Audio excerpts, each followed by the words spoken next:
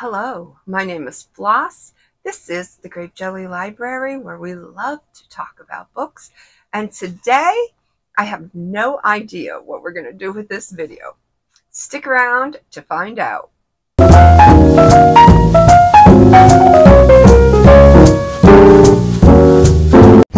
Hello.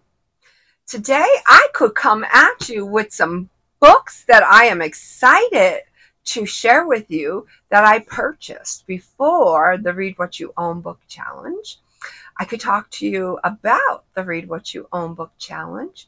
I could talk to you about the two books or the one book that I read, the one book I'm pretty much going to DNF, or I can talk to you about Splendor in the Grass, the book that I am currently reading and loving. What to do.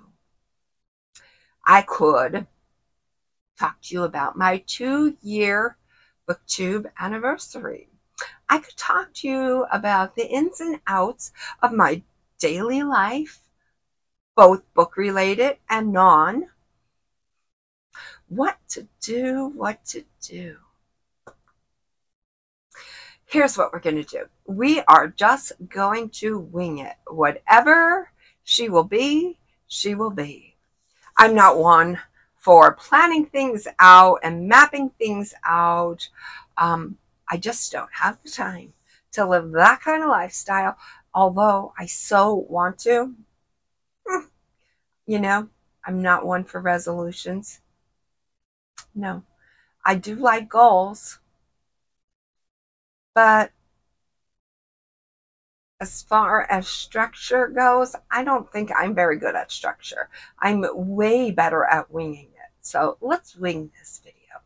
Do I want to talk to you about the books that are in my hand, the books over yonder that are waiting to be showcased? Do I want to talk to you about the book that I am reading and loving?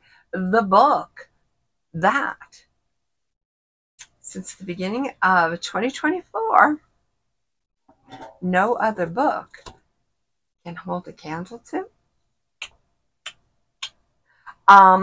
No, I'm not going to.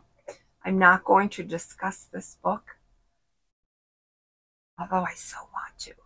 But it's like 50-some chapters long. How many chapters is it? It's 50-some. I know it. 58,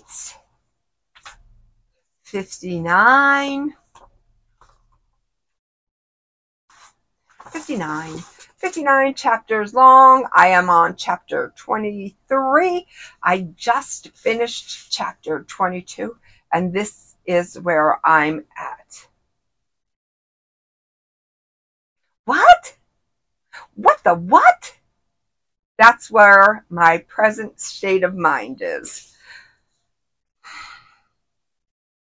I'm going to tell you.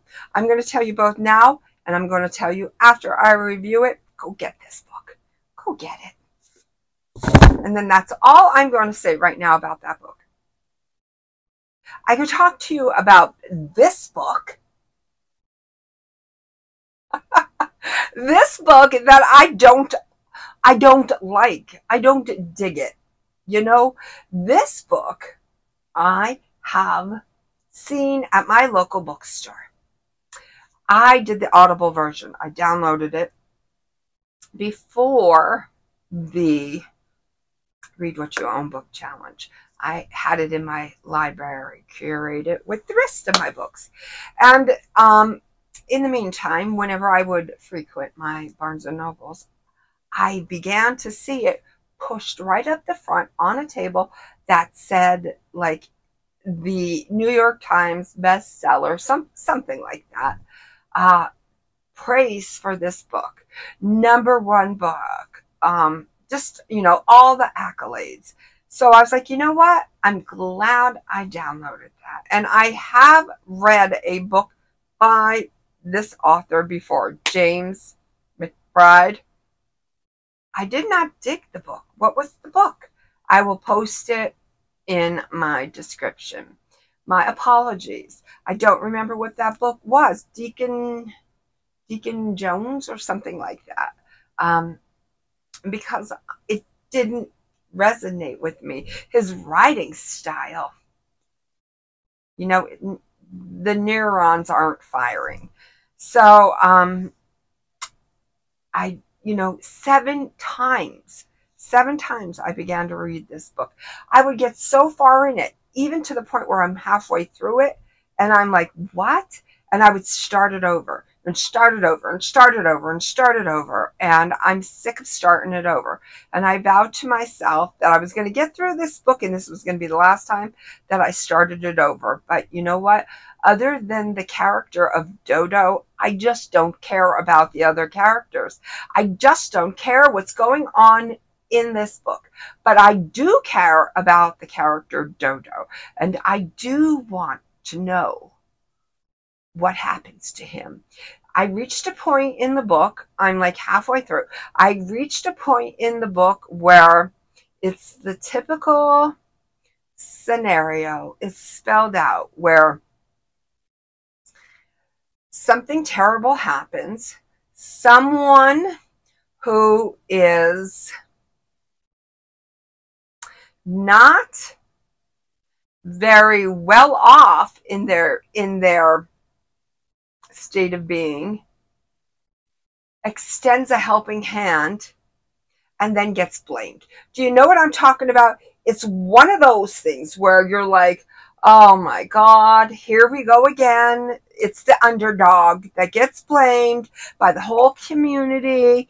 And now, you know, this underdog who's already had enough hills to climb has even steeper hills. And I just cannot stand that type of setup. I don't like that plot. I don't like that kind of drama. I'm out. So, no. This is a no for me. If you loved it, you know, that's fine. Fine and dandy. And I am so glad that you did. I am trying my hardest to like it, but I don't. And I love the character Dodo, but I don't like what's being done to Dodo, and my heart can't handle it. My heart can't handle it. Reading should be fun, right? This is not a fun book to me. All right. I can talk to you about this book. I was so looking forward to this book. This book was a gift to me, and I always appreciate a gift. Always.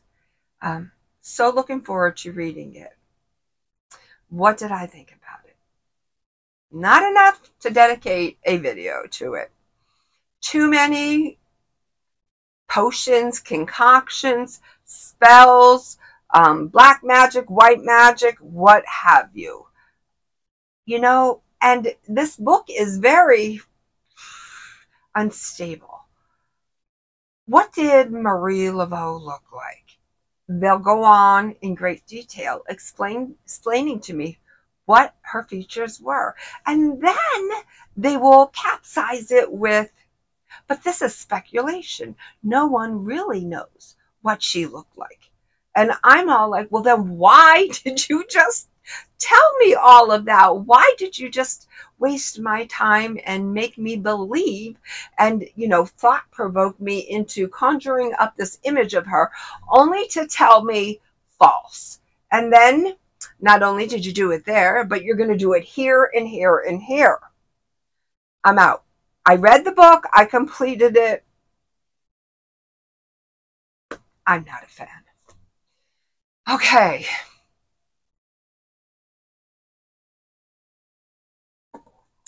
Death Valley, Melissa Broder. I'm a fan. This is my first Melissa Broder novel, and I did look up to see if she wrote any other books, because I am telling you,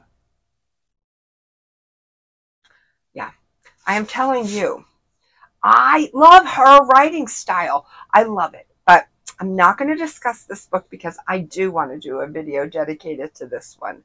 This one is a book gem. It's book gold. Can you see it shimmering and shining. It is Splendor in the Grass, and you know, it deserves a video of its own. So 1 out of 3. Yeah, that's probably bad. But I am good with that. Okay, how am I doing so far? All right, now I'm kind of like, I don't know. I'm all over the place with my emotions because it's been a rough week. We had a dilemma at work, and I knew it was going to be one of those things where I was going to be the person to have to solve it and then bring forth the answer to everyone, and then have the answer be reiterated to me on a daily basis for the duration of the week. And that is exactly what happened. And I got no thanks for solving the mystery. And, you know, so I was very frustrated with that. And on top of that, I was dealing with a cat, my cat, that was slowly passing away. So, you know, every day I'm trying to see this cat cross the Rainbow Bridge peacefully and lovingly, but my nerves, just a ball of nerves because of work and because of, all right, leave work in work. When we're home, we're focused, and, you know, we're focused on our cat, Sabrina. And, you know, she did go peacefully. She did go peacefully, and I'm thankful for that. And this is a cat that did not necessarily like me. I won't say she's fond of me. She was a rescue cat. I brought her home when she was a kitten, right before the cold weather set in. It was just breaking my heart to know that this kitten was going to be left outside in the cold, and I just couldn't have that.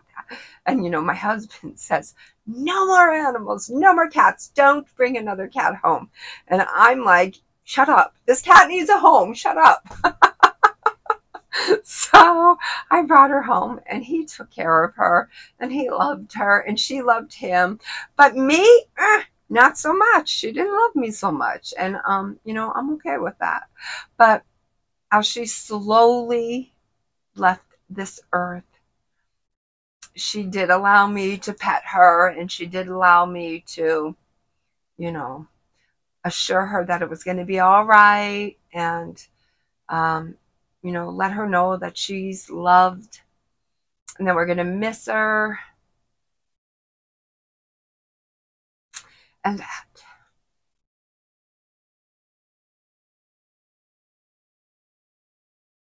Okay, so it hasn't been exactly the best of weeks, but this is life, and it is what it is, and I cannot do anything about it. I have to accept it, and that's what I am doing. I'm accepting it.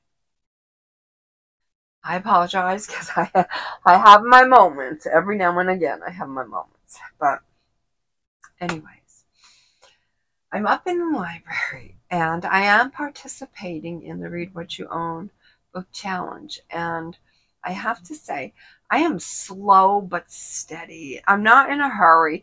I actually thought I was going to go to my Barnes & Noble's yearly half-off hardcover book sale, and surprisingly, I didn't go. I did not attend. That shocked me. You know, it did.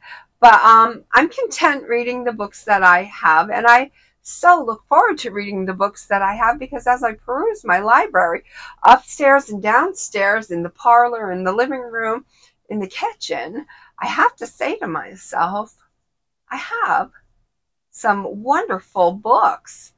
Maybe I have good book taste, because I cannot wait to get to the majority of them. So the Read What You Own book challenge, it's a good thing. Don't get me wrong, I love to buy books.